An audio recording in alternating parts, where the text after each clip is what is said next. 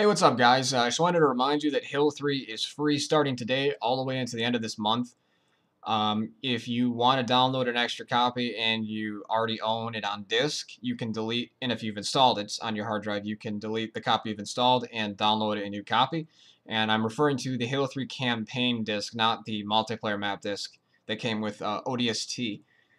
Um, so there was also this update screen that 343 released. Is kind of vague. I believe it's just announcing that Halo 3 is free, as well as there might be some playlist tweaking and stuff like that in the near future. So anyway, definitely spread the word. Hopefully we can get some increased population in Halo 3 and keep this game alive. Anyway, guys, peace.